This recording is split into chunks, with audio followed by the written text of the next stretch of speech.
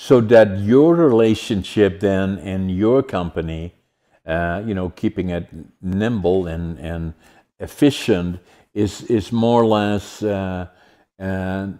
complementing companies in the area of IT, but also AI, and guiding them into the new directions in terms of that. Obviously, IT will always be an area of that leaves room for getting experts involved to examine somebody's organization and saying where can we improve, and then the other one is in terms of AI.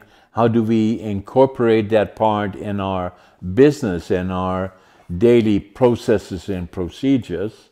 And again, where are the opportunities? Absolutely, and I think you hit the nail on the head there.